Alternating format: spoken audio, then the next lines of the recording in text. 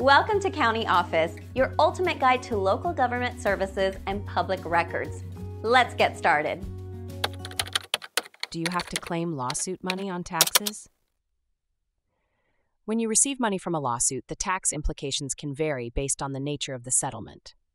Generally, not all lawsuit proceeds are taxable.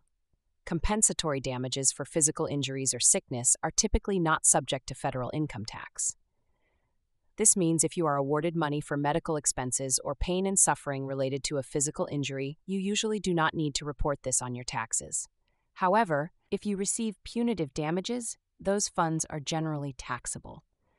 Punitive damages are intended to punish the defendant rather than compensate the plaintiff.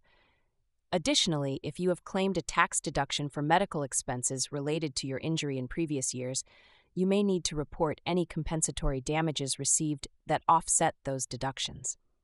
Interest earned on the lawsuit proceeds is also taxable.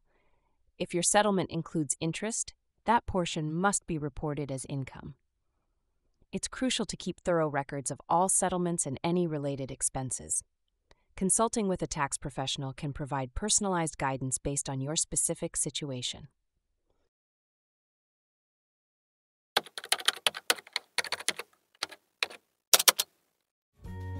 To learn more, check out these links, which you can click in the description below.